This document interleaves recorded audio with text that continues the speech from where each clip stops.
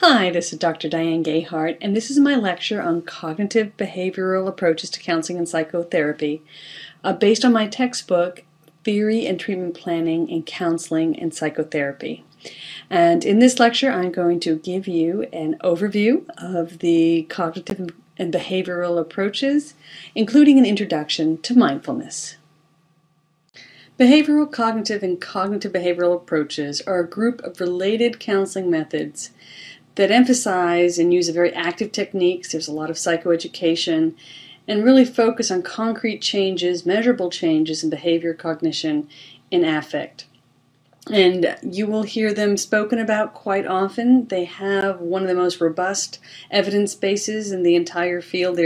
They have been researched because for many, many years, and it's really part of the culture in many ways of the cognitive behavioral tradition. And you will see that culture of kind of rigorous thinking and evaluating from an objective stance whether or not the approach is working, whether or not one's beliefs are working. So in many ways, that research culture that's strongly associated with the cognitive behavioral tradition is actually even reflected in the actual methods themselves. So when you're out in the field, you will hear a lot of buzz about cognitive behavioral because many third-party payers favor cognitive behavioral because of their evidence base, and for that reason, they're just increasingly popular. So, and there are many approaches and a long history associated with cognitive behavioral. So, buckle your seatbelts. We got an adventure ahead of us. So there are three streams of practice, being pure behavioral, pure cognitive, and more of a hybrid cognitive behavioral approach.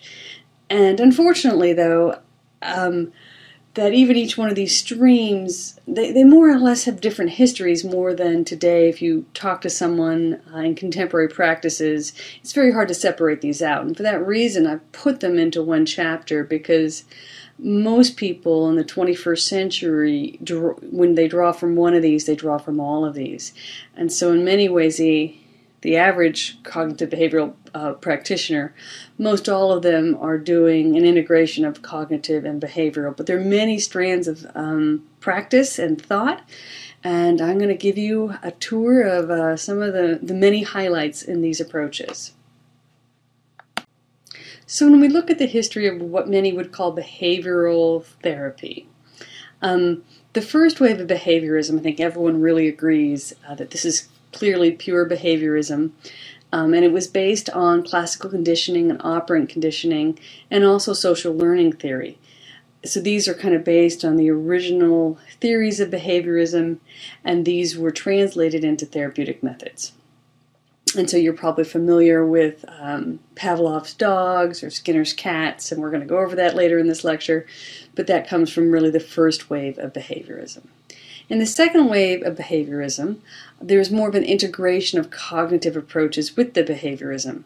And so before the 1980s, these were more separate streams of research and practice, but since the 1980s, they've really been more integrated. And of course, there's also an integration coming from the other side where cognitive practitioners have integrated more behaviorism. So it's kind of, you get the history of behavioral,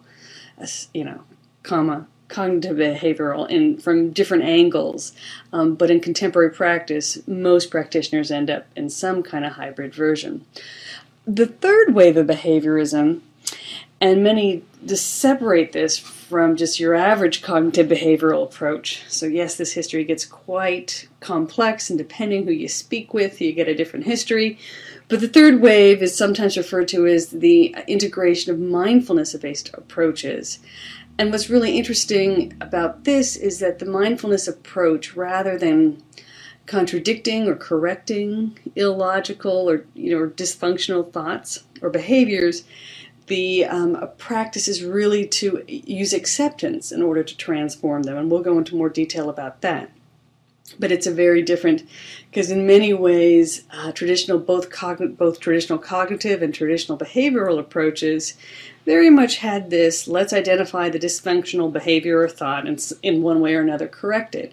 Where this much more contemporary 21st century approach, there's an increasing utilization of this idea of accepting and not fighting with and having compassion for problematic thoughts and feelings, which seems to thereby transform them in one way or another. So we'll get into some detail about that too later in this lecture. So that's kind of the history of the behavioral approaches.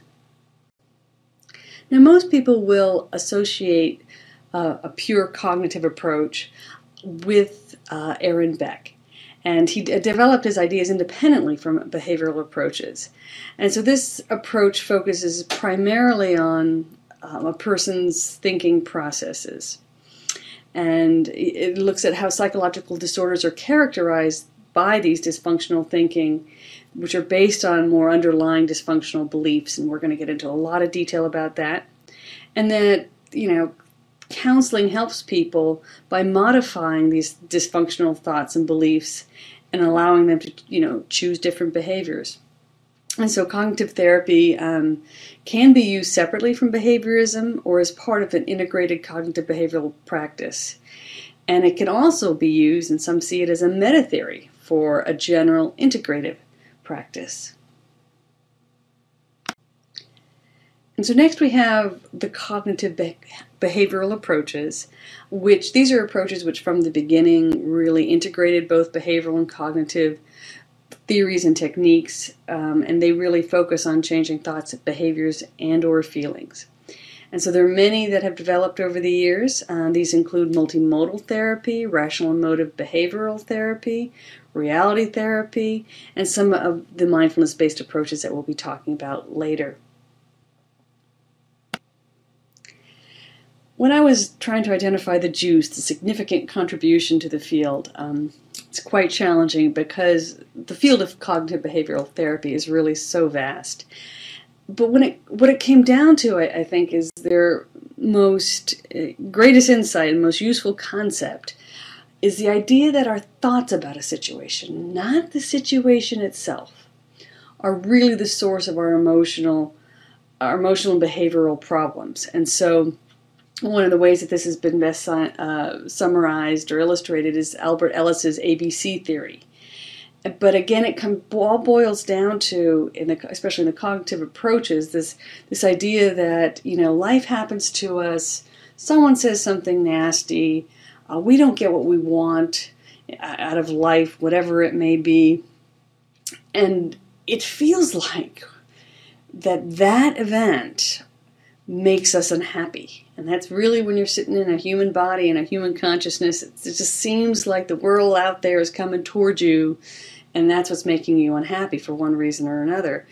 And the way our brains just seem to operate is we don't see how our own filters, our beliefs, the way we look at it, the way we construct that reality, to slip into some postmodern language to foreshadow upcoming chapters, that's actually the source of the problem, and that is how we can change our behaviors, our moods, and our reactions, and ultimately find more effective ways to respond.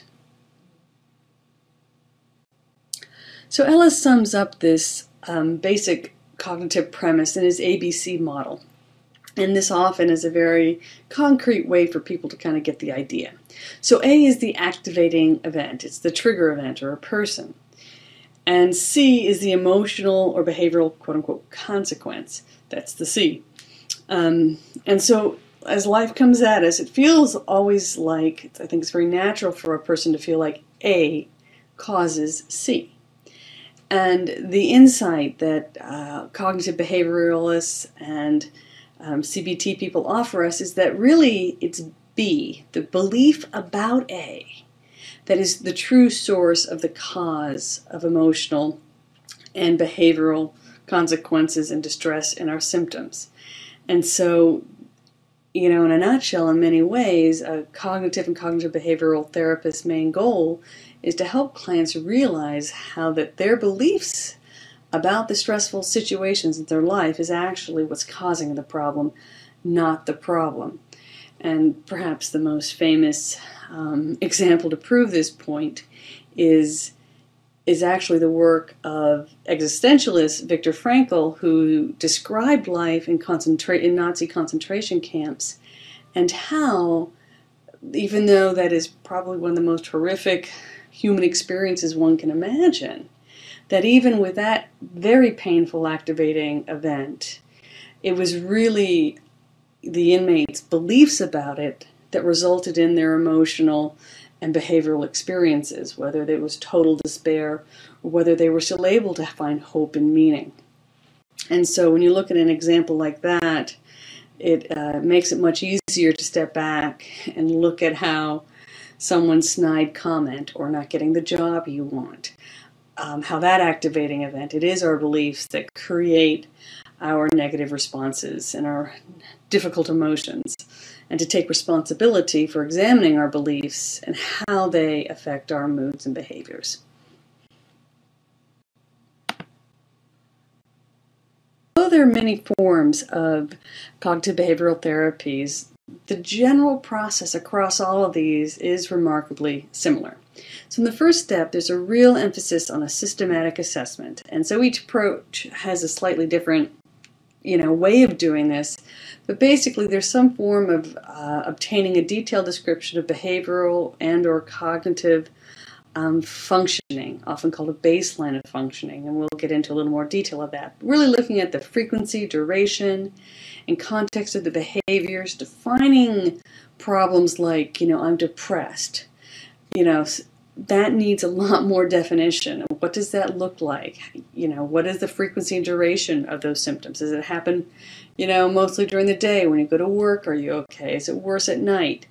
Those sorts of things. Does it make you feel sad? Are you still doing, activities you enjoy? So even when someone can report a depressed mood, a cognitive behavioralist still needs a lot more information to really get a thorough assessment. And we'll go into a lot of detail about that.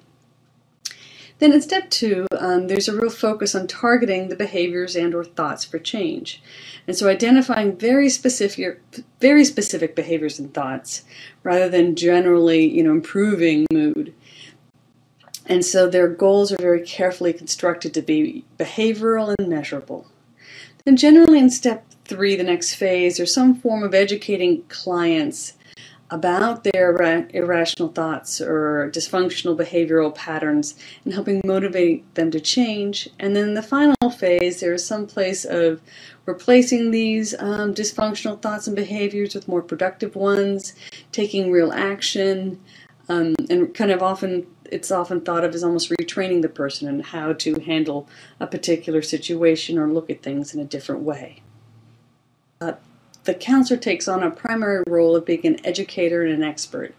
The counselor takes responsibility for the process, approaching the situation as though they are an expert who knows, who can assess and who has a good sense of what to do about it. Nonetheless, empathy is used often more in the process of creating rapport, which allows them to use more real interventions that are going to change the behaviors, thoughts, and emotions. Empathy is generally not considered in a CBT approach as the curative element, which, as you may remember in the humanistic approaches, they have a different approach and a different way of using empathy. So it's important to make these distinctions and understand, though, even though empathy is used in CBT approaches, it's used in a very different way. Often another interesting technique that CBT people use is using written contracts, so spelling out goals and expectations to help structure the relationship and increase motivation. Or sometimes they even have clients assign these written contracts as a way to help motivate and clarify and make sure everyone's on the exact same page about why we're here and what we're going to do. Daughter of Aaron Beck, describes some contemporary cognitive behavioral alliance elements. And she emphasizes that in contemporary practice that CBT therapists and counselors actively collaborate much more with the client, making decisions about the process, making these decisions jointly and with client input. Also demonstrating more empathy and caring and understanding than it may have been characterized in earlier forms of CBT. Also adapting one's counseling approach and style, whether it's the interventions, how much self-disclosure, how much directness, just adjusting it based on the client's personality, presenting problem, diversity issues, those sorts of things. So there's a much more variety in terms of adjusting how one engages with clients. And also there's an emphasis and a belief that by being effective, by alleviating the client's distress and demonstrating clinical effectiveness, that this actually enhances the counseling relationship. So from a CBT perspective, they are very much results-oriented, which is perhaps why insurance companies like them so much. And so there's also this belief by being effective, clients are going to trust you more and trust the process more. And also another thing that they use is the process of eliciting feedback at the end of the session. How did the session go? Did we talk about the right things? Does it feel like this is going to work? And that way also counselors can intervene early in cases of rupture to the counseling alliance. Case conceptualization. This is where we begin to see some of the distinctions between the different schools of cognitive behavioral counseling. But I would add that many of these ways of conceptualizing are very complementary. So I think maybe compared to some other approaches like psychodynamic, when it comes to cognitive behavioral, I think it's very easy to actually borrow across most of the approaches in terms of how they conceptualize. For example, baseline functioning is primarily used in behavioral approaches or emphasizing those approaches, but it's quite easy to integrate with other approaches. And baseline functioning basically involves having clients go home and often over a course of a week or so, identify the frequency, the duration, and the severity of specific behavioral symptoms, related to depression, anxiety, panic, anger, conflict, those sorts of things. And so oftentimes we humans, our recall is so influenced by our stories about things, our ideas, our beliefs, so to speak, that actually getting a real baseline functioning can be quite enlightening both for clients and the counselor, because oftentimes we overestimate the severity and or frequency, or sometimes we underestimate the severity or frequency. And so having a written behavioral baseline of functioning can be very, very helpful.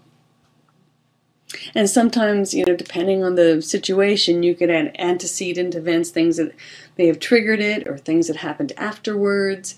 So there are many variations depending on the client and situation, how you might do this and organize this.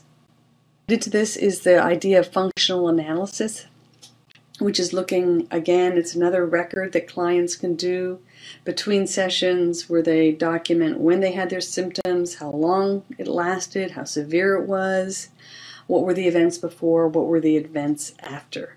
And so these functional analysis records can be used to, again, help the counselor assess the situation and figure out how best to intervene.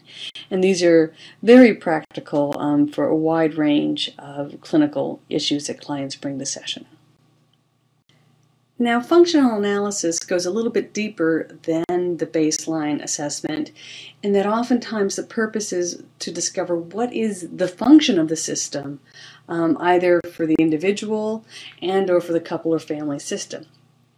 Functional analysis is definitely used quite a bit when working with couples or family, because there's the assumption that the symptom plays some function in maintaining family homeostasis, and that comes out of a systemic view of problems. And so even from a CBT approach, the functional analysis is real critical in that. So the question is, some of the questions that counselors used during the functional analysis are, what were you doing before, sometimes during and after the episode? Where were you? Who was around? What's the time of day? What were you thinking about beforehand? Describe your inner conversation or thought, what's going on in your head? What's going on in your life at that time in general, or during or after the event? What were the normal activities? What were atypical stressors? And so the counselor goes about, examining the various, antecedents and consequences, and trying to get a sense of what the unusual stressors or possible triggers are as part of the assessment of the function of the symptom for the individual or for the couple or family. case conceptualization approach is looking for core beliefs and schemas. And this comes out of the work Aaron Beck. And so he identifies several layers of problematic thoughts and beliefs. And the first are just automatic thoughts. And these are the knee-jerk reactions to distressing situations that a person can generally identify. Like if someone says something rude to you, your automatic thought is either, hey, I shouldn't be treated like that, or, my feelings were hurt, or whatever your automatic thought process is. Then there are the intermediate beliefs, so extreme or absolute rules that are more general that shape the automatic thoughts, such as no one should ever, speak to someone like that. And so because of that, that's rude, it's unacceptable. So those intermediate beliefs, a person can normally scratch a little bit below the surface and come up with those, but these are more rigid, just beliefs about how life should be, how people should be, how things should go. So core beliefs are more global and absolute about ourselves, about the person. And so there tend to be two general principles or themes that underlie most core beliefs. One is autonomy, beliefs about being effective and productive versus helpless. And the other are more sociotropic, meaning beliefs that are about being lovable or unlovable. Am I good enough, lovable enough? And am I able to do something about this situation? Or am I helpless in this situation? So these are some of the core beliefs. And then underneath that are the schemas. And these are the deepest level, so to speak. But these are more cognitive frameworks that organize and shape thoughts, feelings, and behaviors. These are developed generally early in childhood and informed by numerous other factors, including family and culture, gender, religion, occupation, social economic class. And so these schemas may also not be readily evident until they're triggered by a specific event. My favorite specific event that seems to trigger a lot of these schemas is marriage, because many couples have very different ideas about gender and their role in a relationship, and when they get married, it's like, I don't know, almost out from the basement, something seeps up, and people start enacting and judging their partners often on these very basic schemas about what should be going on in the relationship and what each person's role is in the relationship. And so that would be a form of schema. Doesn't return my call in 24 hours, she really doesn't like me. And the intermediate belief there is that good friends always return calls quickly. And the core belief beneath that is, I am fundamentally worthless. And so the schema there is I'm worthless even if my best friend won't take time to call me. No one really cares about me. So what's the point of trying to have friends? So you can see where that might go. So that's an example of how core thoughts and schemas can work.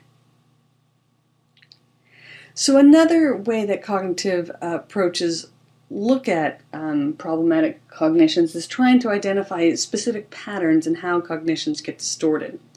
So they have many different ways to categorize these, and I'm just going to run through some of the favorites. So first is arbitrary influence, which is a belief that's based on very little evidence. So this could be assuming your partner is cheating on you because they don't answer the phone right away. Another one related to that is selective abstraction. So that's focusing on one detail while ignoring the context and obvious others.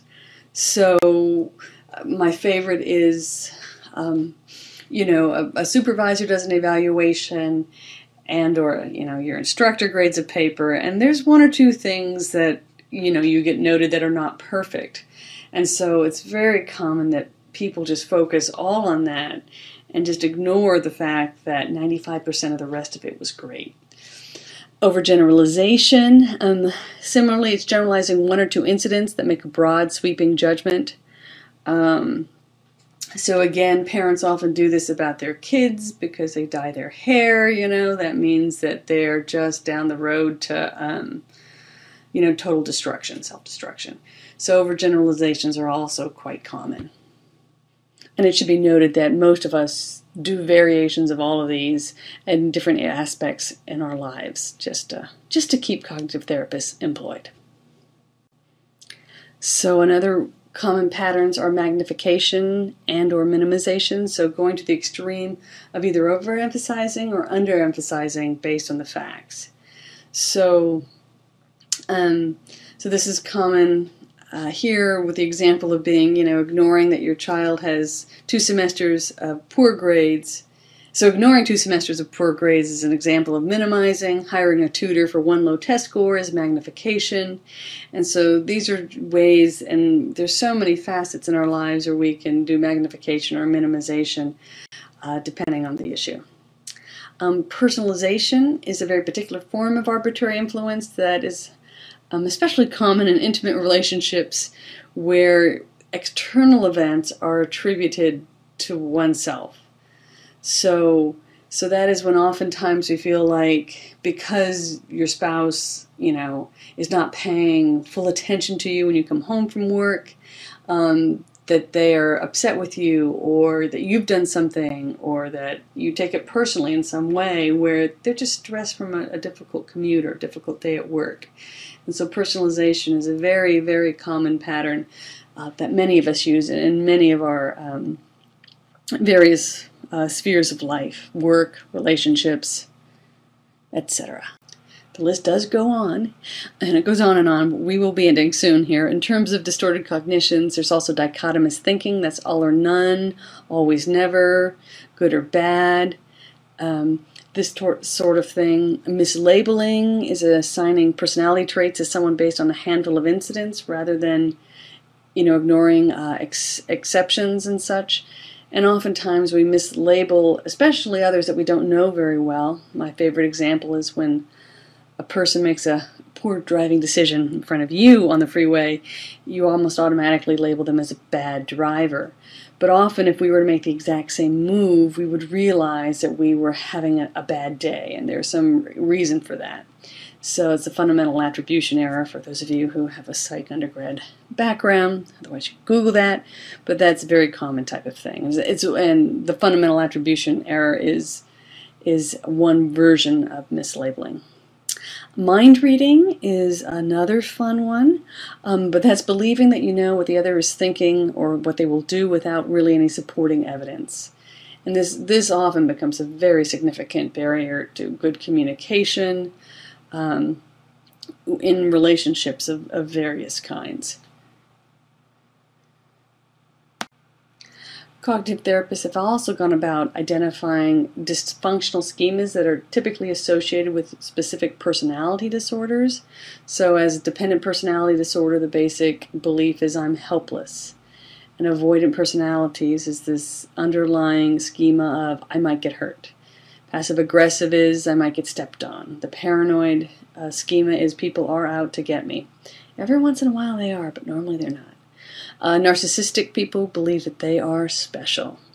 The histrionic, there's an underlying need to impress people to be good enough. Compulsive personalities have the underlying fear that errors are bad and that there is no recovery from them, basically. The antisocial person look that people are there to be taken, and the schizoid is personality. The fundamental schema there is that I need plenty of space to be okay. So these are some typical schemas that are associated to personality disorders. A person may not have a disorder, the particular actually full-blown diagnostic disorder because they have these underlying schemas, but this can be useful when working with certain clients. Albert Ellis worked with the concept of irrational beliefs, and he identified 3 basic musts: the shoulds, the oughts, and the musts in our life. The first are based around perfection-based worth. So this idea that I must be thoroughly competent, adequate, achieving, and lovable at all times, or else I am an incompetent, worthless person. And so these typically are associated with feelings of anxiety, panic, depression, despair, or worthlessness. Another common irrational belief is are formed around the concept of justice for me. So this is more the idea that other significant people in my life must treat me kindly and fairly at all times, or else I can't stand it. They are bad, rotten, evil persons who should be severely blamed, damned, and vindictively punished for their horrible treatment of me. You may know a few people like that. But these are people who typically experience lots of feelings of anger, rage, fury, vindictiveness, and they tend to be in conflict quite a bit. And the third element here is the effortless perfection, the beliefs around effortless perfection. And these are people who generally have the belief that things and conditions must absolutely be the way I want them, and it must never be too difficult or frustrating. Otherwise, life is terrible, awful, horrible, catastrophic, and unbearable.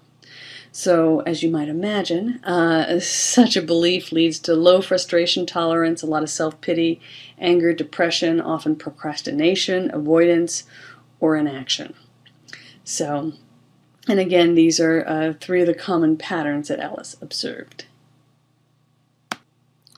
So Aaron Beck did a lot of work with depression, and he identified three sets of negative thoughts that tends to characterize most people who have depressed thinking.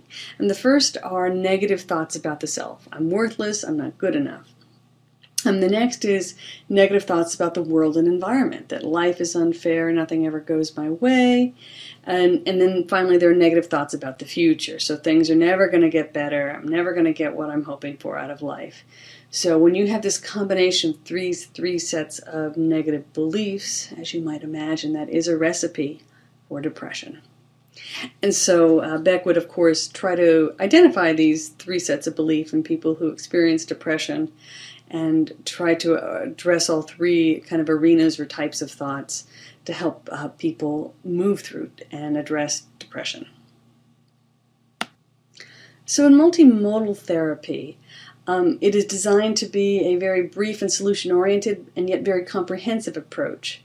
And the assessment this process is called the basic ID, and it takes you through an assessment of 7 different elements.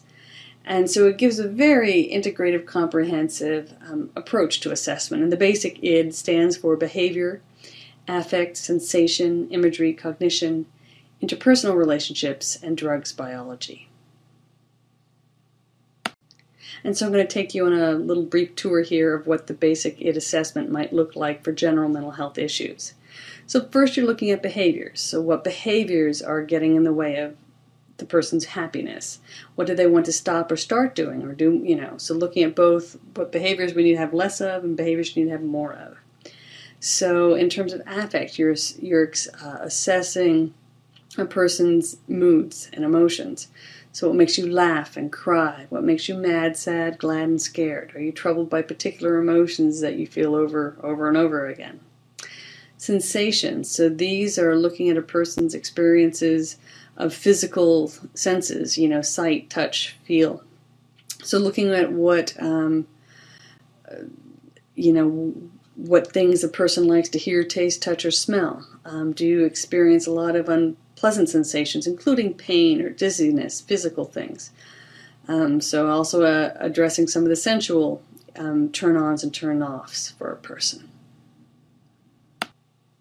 So moving on, you have imagery, which is an interesting one, and this could take many, many different forms, including what do you picture yourself doing in the immediate future? How would you describe your self-image, your body image? What do you like about these images? How do they influence your life? So, if there's any particular imagery that has particular meaning to a client, that would also be applicable here. Next, they look at cognition. So what are your most cherished beliefs and values? What are the main shoulds and oughts and musts that drive your life? Do you have intellectual interests or pursuits? How do your thoughts affect your emotions? So exploring how the whole thought process works. The last element is looking at interpersonal relationships and drugs and biology. So in terms of relationships, who are the important people? What do you expect of them? How do they affect you? How do you affect them? But getting a sense, do they have close, intimate, personal relationships that are going well? And then finally looking at drugs and biology. So do you have medical concerns? What are your diet and exercise habits? What type of medications do you use? Do you drink, smoke, use recreational drugs? How much, how often? So just getting a good assessment of the basic biology of the situation.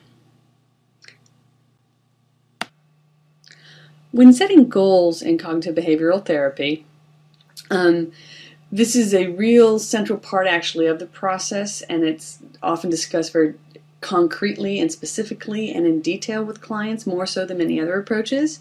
And the focus is really on symptom and problem reduction and resolution. And so the goals are all very directly related to the identified symptoms and or problems.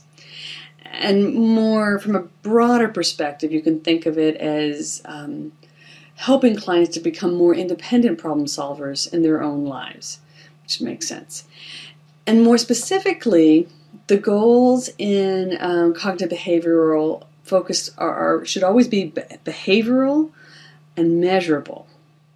And so these goals should be very, very concrete so that anyone who's in on the conversation would be able to clearly identify when the goal has been met.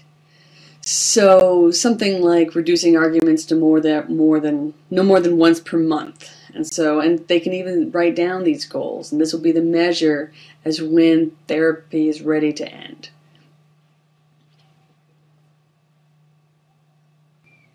Some examples of goals in cognitive behavioral.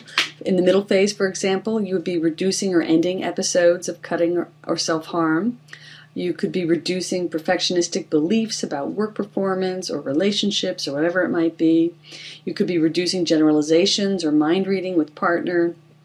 Towards the late phase, again, this will be more maybe increasing some positive things, such as increasing the engagement in enjoyable activities, hobbies, and relationships. And so here you can see that this is much more behavioral than saying increase positive mood, because positive mood is pretty vague, but for a lot of people, positive mood, would be characterized by engaging in enjoyable activities, hobbies, and relationships.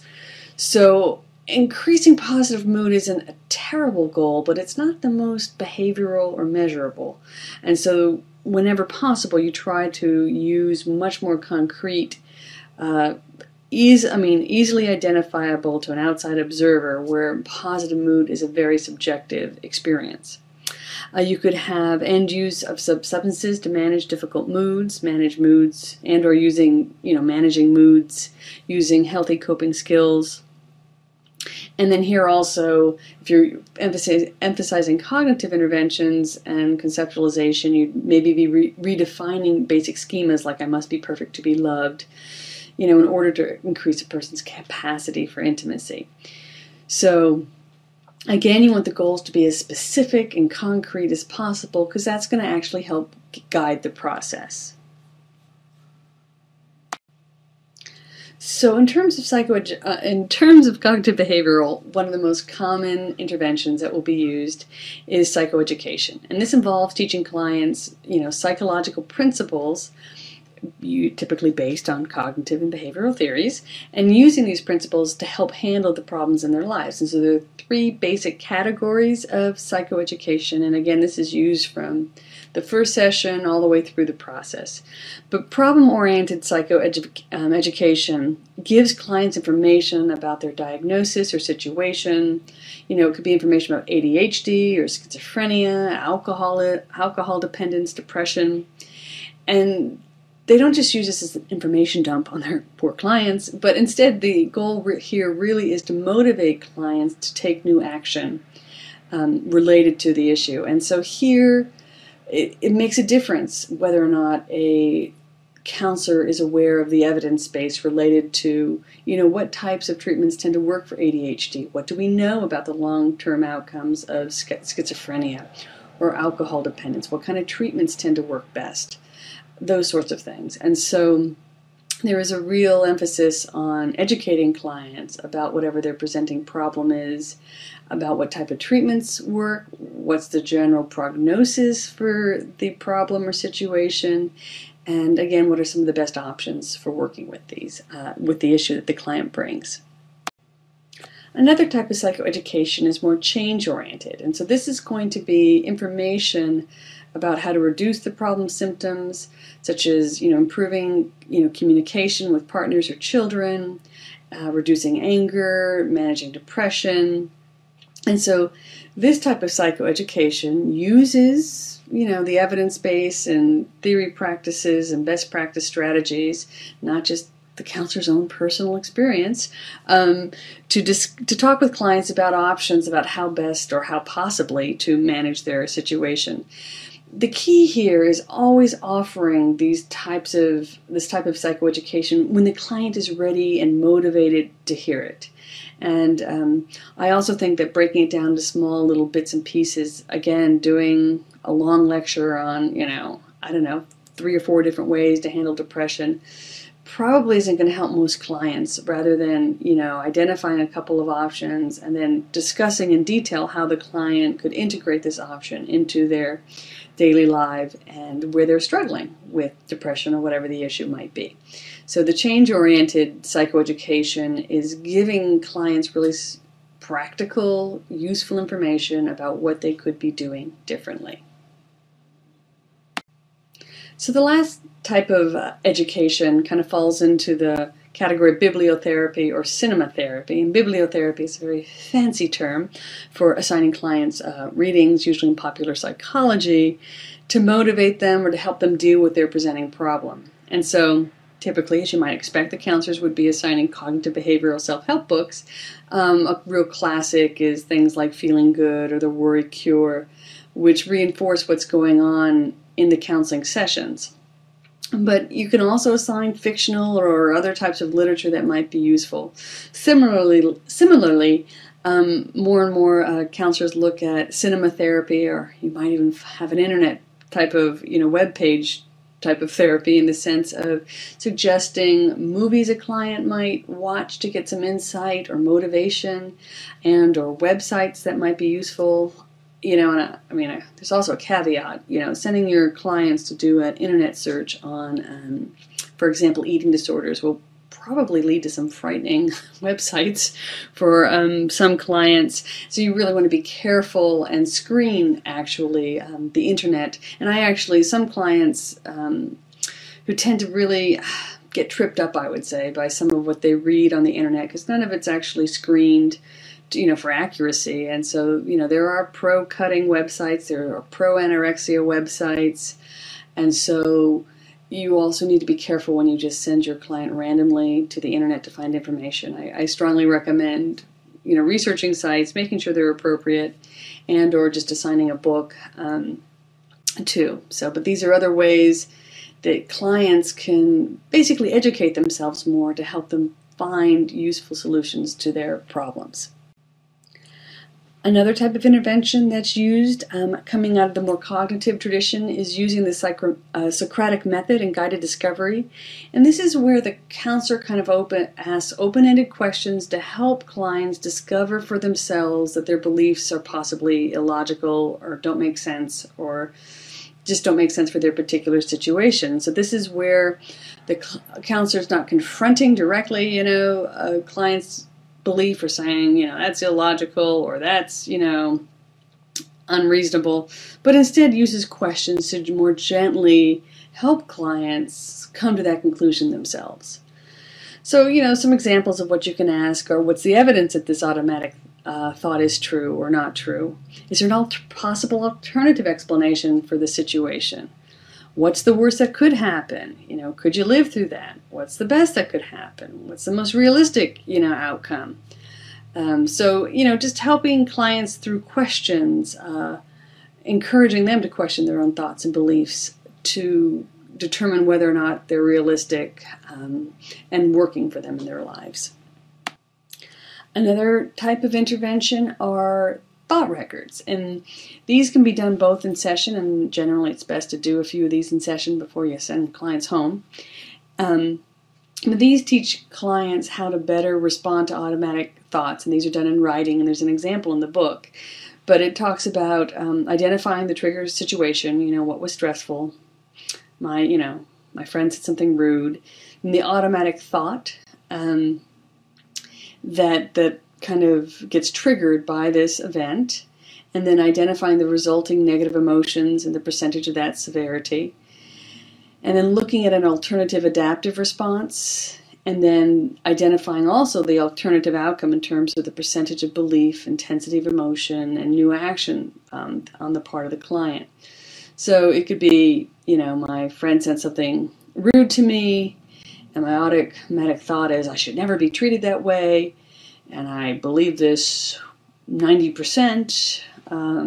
Looking at the negative emotions and the percentage of severity, that I get very angry, maybe a 70%, but I get angry and I withdraw from this friend. And kind of looking at an alternative adaptive response might be to question, well, did I do something to possibly trigger this comment from my friend? Is the friend maybe having a bad day? Did something maybe happen to my friend in the past that might explain this?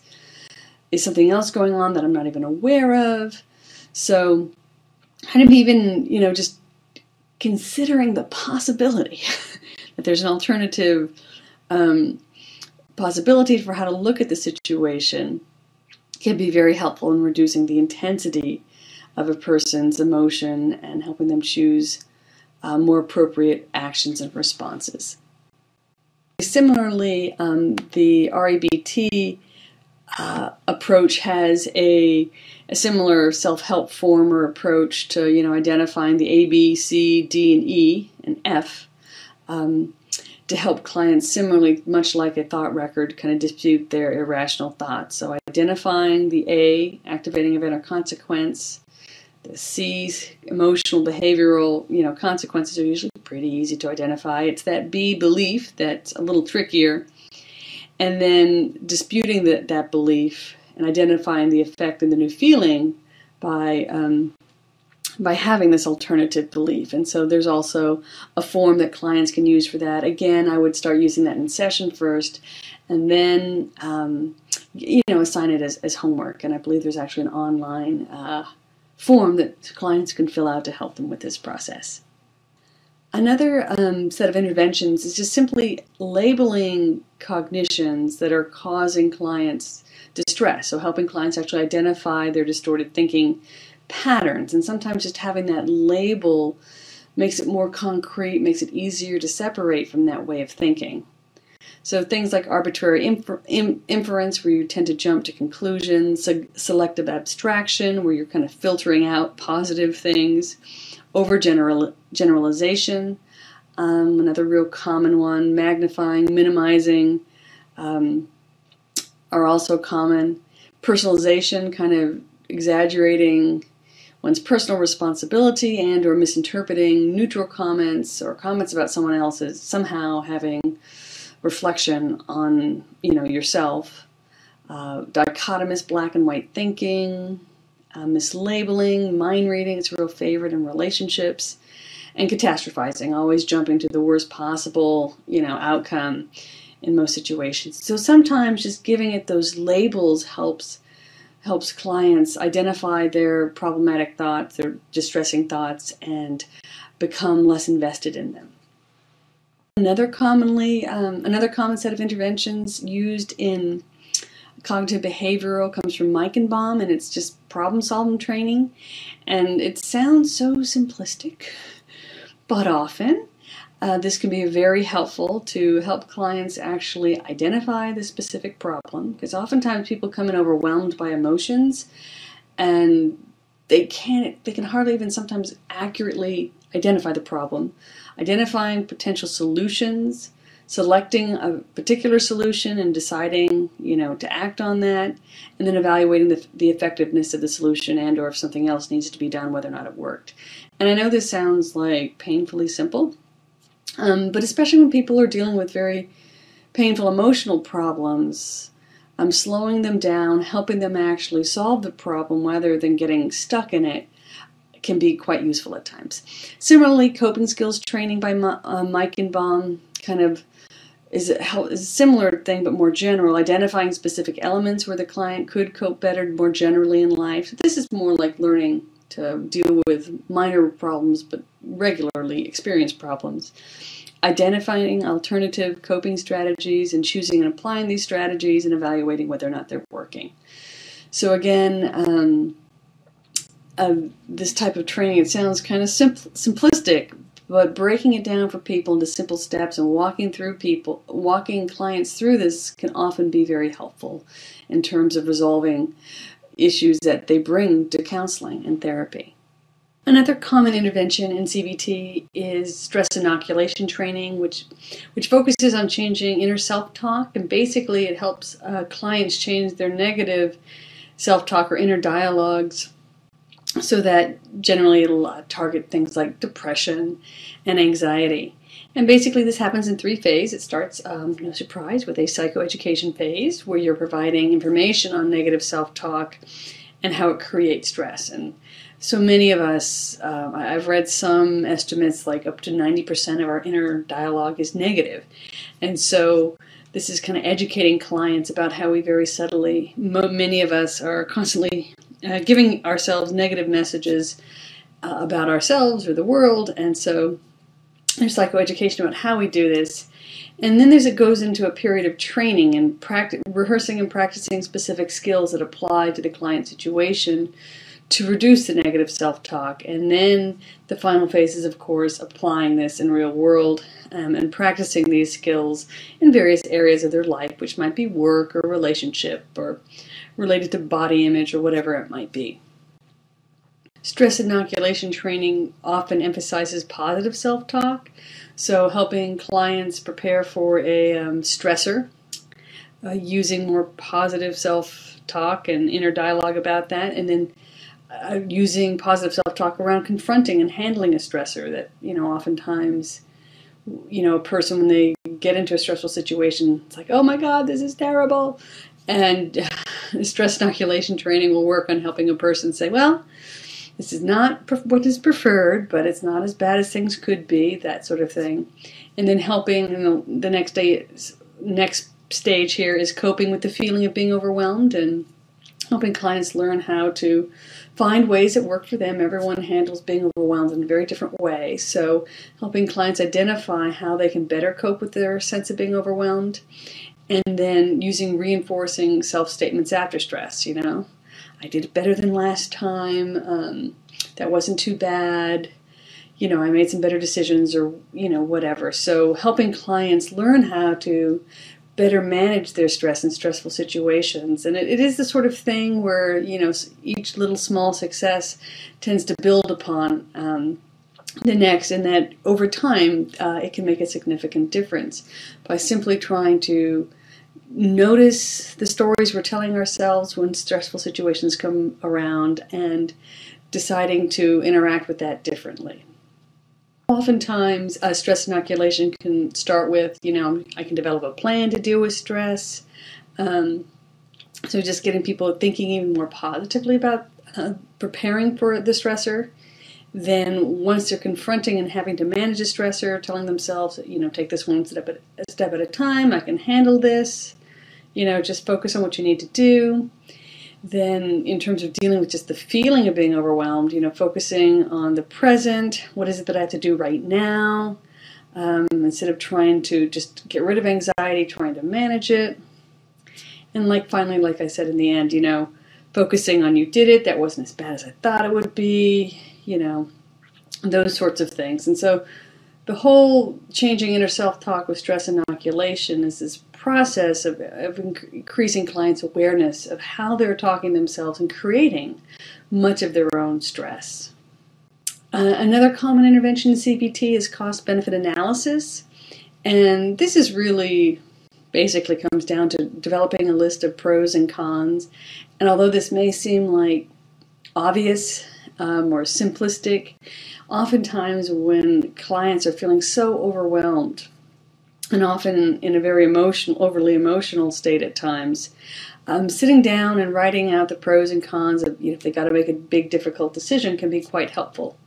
In fact, I once had a client, she must have been 9 at the time, time, but she was in foster care and she had some choices to make, and it was interesting because we had the pros, the positive, and pros, cons, and she created a neutral column, and I've always liked that. So often I'll throw in the neutral elements, just in terms of helping people make decisions. And so that idea of the zero column or the neutral column comes courtesy to you of one of my former clients. I've never seen it written about, but I found it quite useful. Another form of intervention that gets used in cognitive behavioral comes from the very classic tradition of classical conditioning. If you remember Pavlov's dogs, where you pair an unconditioned stimulus with a conditioned response. And that, if you remember in the classic Pavlov's dog situation, that there was a bell that got paired with salivation. And in between that was the dog food.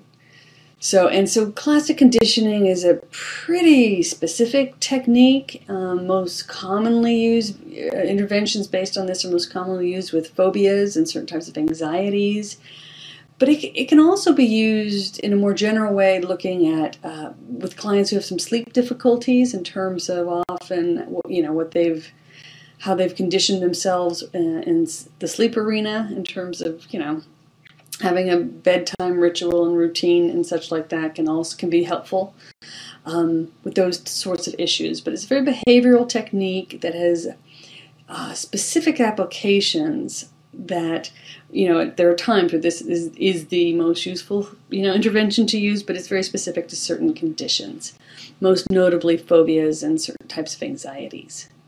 Skinner and Pavlov just came up with this brilliant idea to have the dog versus cat interventions, behavioral interventions that were some of the earliest behavioral approaches, but it's certainly an easy way to remember it. So we have Pavlov and the dog salivating for their dog food, and if you've owned a dog, it's very easy to keep that image in mind.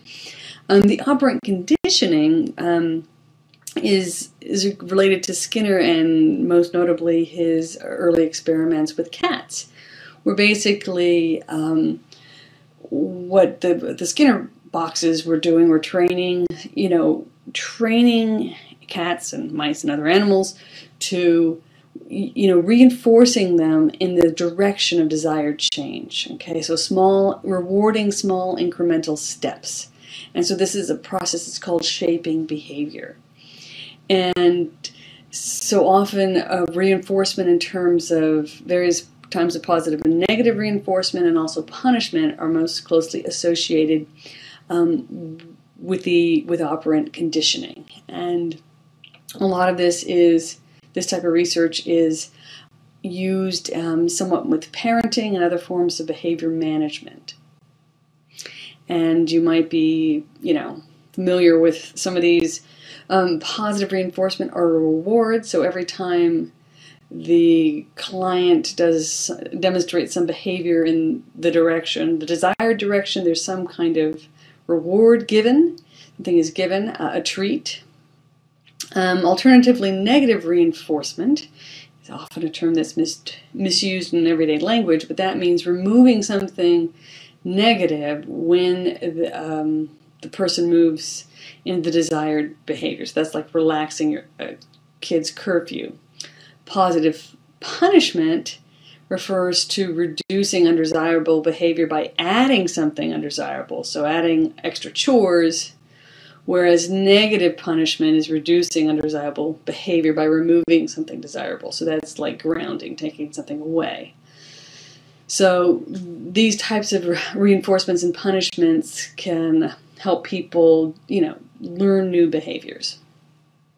In punishment operant conditioning, you will quickly come to learn that frequency and how behaviors are reinforced or punished makes a huge difference in the outcome. So generally, the principle is immediacy, that the more immediate the reinforcement, the quicker the learning. And this is especially true with younger children, and of course the cats and bats and other animals that Skinner was working with. But let me tell you, if you can train a cat, you can train most anything. Consistency is also really key, and so the more consistent the reinforcement, the quicker the learning. And when you work with humans and their children, you will often find that consistency is the area where a lot of parents fall down, because it is so hard in today's modern world to remain consistent, because there's so much going on. And so that's why when working with parents around being consistent, it's very important for them to set very realistic standards, as well as, realistic forms of reinforcement and punishment. And I often tell the parents I work with that it is just more important to be consistent, and you really just need to have small forms of reinforcement and punishment. They don't need to be big and lavish, but consistency really is often the key with children, because you develop a reputation for meaning what you say, and that's the most important thing. So you don't have to have ugly, horrific punishments, every time your child doesn't do their homework or doesn't pick up or whatever it is you're reinforcing around. The issue is more just to be consistent about it. And once you say something, you follow through, and that's really the key. Finally, intermittent reinforcement, especially random and unpredictable reinforcement, actually increases the likelihood of behavior for better or worse. And so basically, Las Vegas is founded on this principle of intermittent reinforcement. If you think of slot machines, those are random and unpredictable reinforcement. Gambling falls into this. And because of that random, intermittent reinforcement, the person begins to believe that and get a sense of, if I, play the slots, whatever, 1 out of every 4 times I win, or whatever it is. And so you begin to have this sense of how often you win, how often you lose, and that keeps reinforcing that, if I just play a few more times, I should be winning, because there's this intermittent schedule. And when it comes to parenting, what happens with intermittent reinforcement, if about half the time, mom follows through on what she says and half the time she doesn't, you're much more willing to test those limits, because, half the time you're going to get what you want, and so that's better than never getting what you want and always listening to her.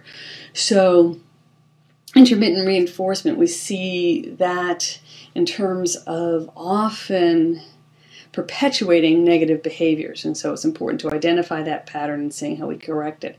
Alternatively, it's very interesting, some people suggest using intermittent reinforcement because it increases the likelihood of behavior, for better or worse, to actually intermittently reinforce children's positive behavior. So for example, if you have a kid who tends to get good grades or behave well, to intermittently reinforce that with rewards or relaxing of rules, and clearly linking that to, because you take good care of you focus on your grades and you're responsible at school or whatever the issue is, you're going to get X, and so linking those two together will actually work to increase those desired behaviors. One of the most common places we see operant conditioning used is with young children, especially with these point charts or token economies. This is typically used with children, but there are adaptations for adults. And so basically these point charts or token economies are used to shape and reward positive behaviors by building up points that can be applied to privileges or treats or purchases in a classroom setting. For so many tickets you get pencils or erasers or whatever it is. And these rewards should closely follow the desired behavior, and they should be frequent enough that the person feels motivated to do more. And the caveat here is that this is really, you can't raise a child using entirely point charts and token economies, because they don't develop that inner sense, this intrinsic motivation to do things, but there's always this constant bribe. So this needs to be used appropriately and sparingly, and generally with new behaviors that a child is trying to master, but not once those behaviors should be developmentally sustained on their own. So this, after a while, especially when you get to teenage years, the older the kids get, I have found that the more this can backfire when the teen decides, well, it's not that important to me, all of a sudden the parent has no leverage in terms of working with the child. So these need to be used sparingly. Okay, I know the list seems to go on forever, but we got just a few more here, interventions for CBT. But a classic one, again, this comes out of the behavioral tradition, is systemic desensitization. It's used primarily with anxieties and specifically phobias, and it is based on classical conditioning. And that's basically where you start pairing the relaxation response with a stressful stimulus. And so you start with small amounts and slowly increase exposure. And so basically you begin by teaching relaxation techniques, then creating a hierarchy of anxiety triggers. So having the client actually identify, the least anxiety-provoking thing, then the next, and up to the most, anxiety-provoking thing. So if there's a fear of spiders, actually holding a spider would probably be at the top of the list, and maybe at the bottom of the list is seeing a photograph of a spider or a drawing of a spider. And so working with the client, up that hierarchy to slowly expose them. But you get them into a relaxation state before exposing them to each one of these increasingly stressful stimuli. And so again, this is used quite a bit with phobias and specific types of anxieties.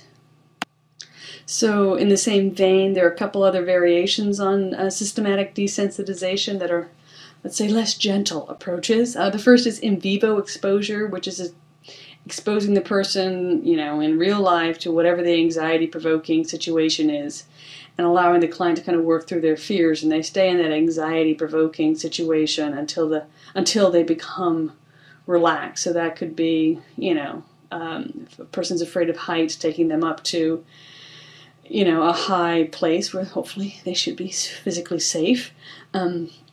Obviously, you should do this when you're well trained, and having them work through that fear of heights at that level. Similarly, flooding is just very similar to in vivo, but it is just an intense and prolonged exposure to the anxiety-provoking stimulus, but it can either be imagined or in vivo. So, and during this, the clients are not allowed to engage in their anxiety-reducing behaviors, and so allowing the fear to resolve itself more rapidly. And again, it's more appropriate for things like specific phobias or certain types of anxiety, like social anxiety, rather than a general all-purpose intervention. Another intervention is EMDR, or eye movement desensitization and reprocessing therapy. It's a very specific form of exposure therapy. It's a newer approach, and it's used primarily with trauma and stress. And it involves having clients imagine a traumatic or anxiety-provoking event while using rapid eye movements to create bilateral stimulation of the brain. Now, there's quite a bit of controversy around this because of the fact that, it's very different from many other approaches and not quite, intuitive why that would work. Nonetheless, it is recognized as an evidence-based technique by the VA and is used quite a bit to treat trauma. And anecdotally, my clients who have worked with this, some find it very, very helpful and others don't, find it helpful at all. And so my experience has been that people either really find it helpful or it doesn't seem to address their particular unique issues. Now, choice theory is a theory that was developed by William Glasser, and although it's not classically considered a cognitive behavioral, it is closely related in many ways, and especially in the form of intervention, although its theory is quite unique. And it focuses on the fact that the choices people make determine the quality of their lives. And Glasser identifies 5 basic needs that motivate these choices. One is belonging and relationships, the need to feel connected to people, the need for power and achievement, the need for fun, the need for having a sense of freedom and independence, and obviously the need for survival. And so when working with a person and trying to change, action is generally the easiest and most effective place to start, so starting with a behavior. So in this choice theory, which is part of reality theory, the behavioral analysis here begins with counselors helping to motivate clients to take responsibility for the quality of their lives. And so they look at making choices to improve their situation using the WEP, which is wants, exploring what a person really wants, needs, and what motivates them. Doing, discussing what the clients are doing and the resulting direction from those choices of what they were doing. Evaluating whether the effectiveness of these actions or choices are working, and then creating a plan for a course of action. So, example, if you have a teen who is not doing well in school, you would explore if they really do want to do better in school. What are they doing, and what kind of results are they getting? Are those results what they want? And then coming up with a specific plan of action to hopefully get better results, to get more of what they want. Another new wave in the cognitive behavioral world are mindfulness-based approaches to therapy. And there are basically two major strands of therapeutic approaches that fall under the mindfulness-based approaches. The first are mindfulness-based therapies, and these are generally all in a group format, and their focus is really to teach mindfulness practices, and they're based primarily on a mindfulness-based stress reduction model, which we'll go into a little more detail on. But they focus on teaching people mindfulness skills related to generally a specific topic, which might be stress or cognition for depression.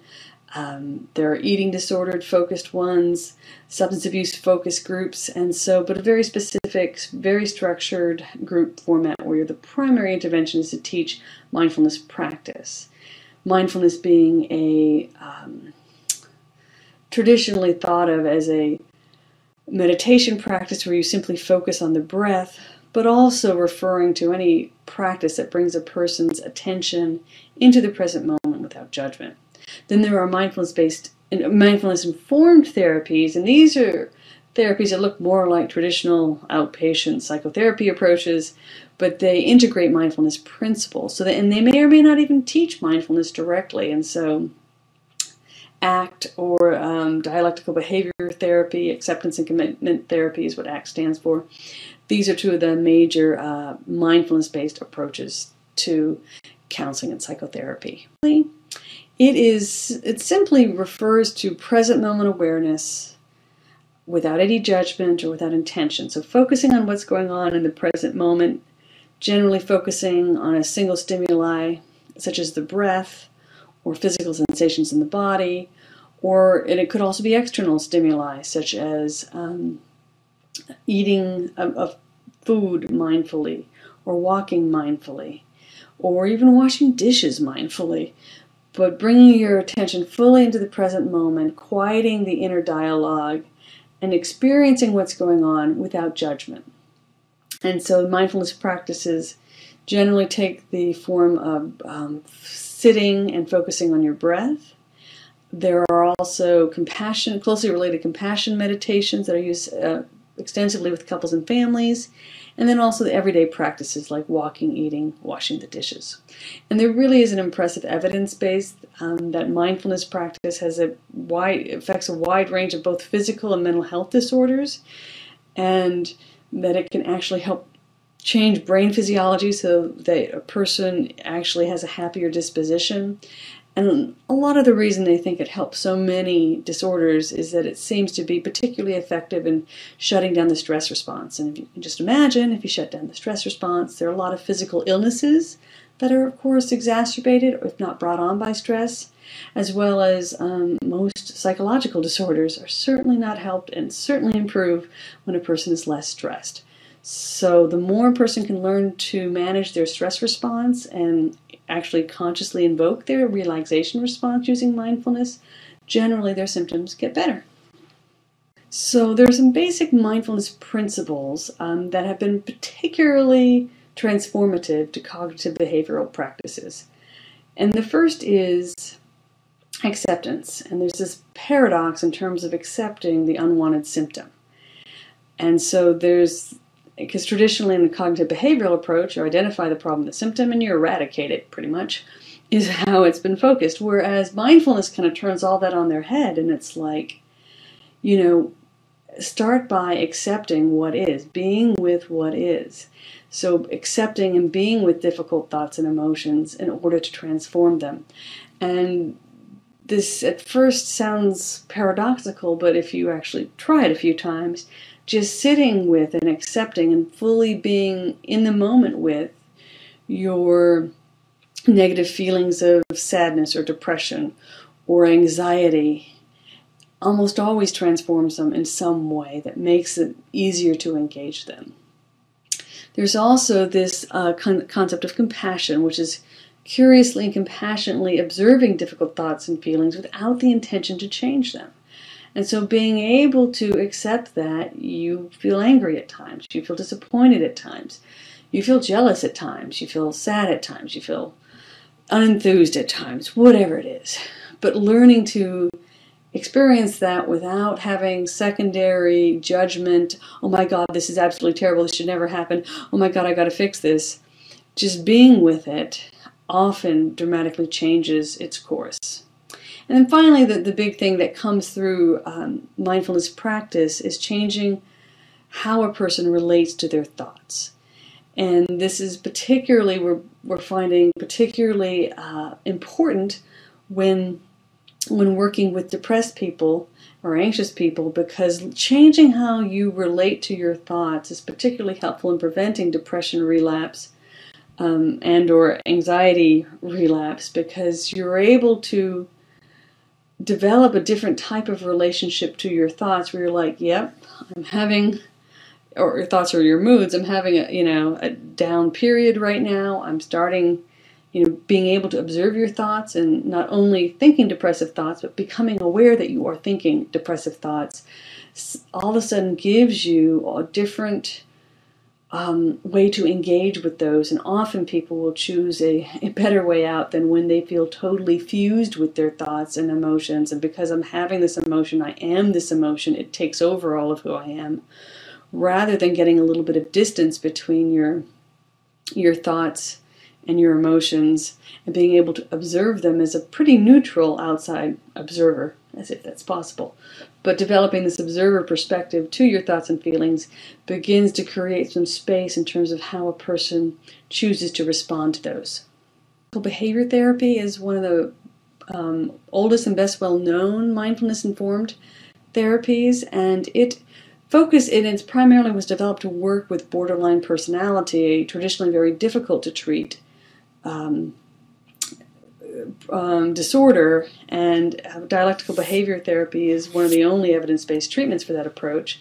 And basically it focuses on the dialectical tension between changing what's going on in our life and accepting it. And so it focuses a lot on these dialectical tensions that we have and uses mindfulness as one of several main types of interventions for managing our complex inner world. And especially when working with people with borderline personality, this helps them to better tolerate and accept the strong emotions, and that through that process learn how to transform them and create greater balance in their lives.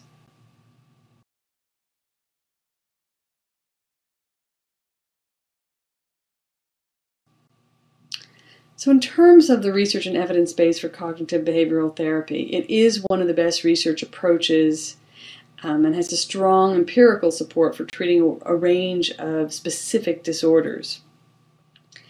And that said, it is part of the cognitive behavioral tradition to do research, and that is kind of much of this is kind of even built into how they think and how they work the entire model.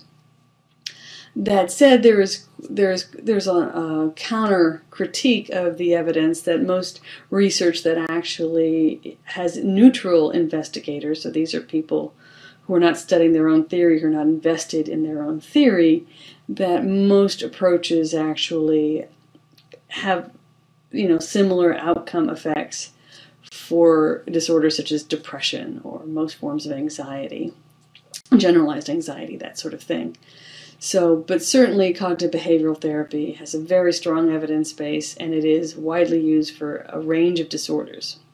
In terms of working with diverse populations, it's just important when you're working using cognitive behavioral therapy, because there is this tendency to identify irrational thoughts. It's important to spend some time understanding a client's cultural background or other diversity-related views, so that issues related to diversities are not erroneously pathologized, because what is rational is very much dependent on a person's culture from which they come. And each culture develops its own set of, acceptable, appropriate behaviors, and a sense of what is right and wrong, a sense of what is common knowledge, common logic. Those sorts of things are very much culturally based. And by culture I mean not just ethnicity, but also social economic class. What's a logical way to handle problems at various levels of social economic class? It varies tremendously, and so it's important that when you're working with a diverse clients, that you are a little bit, especially a client that might be from a different background than your own, to be especially careful when trying to identify an irrational belief, because often that is very much culturally defined. So I hope you have enjoyed this lecture on cognitive behavioral. I know it was a bit long, but hopefully it also gets you started with one of the most widely used counseling and psychotherapeutic therapies out there.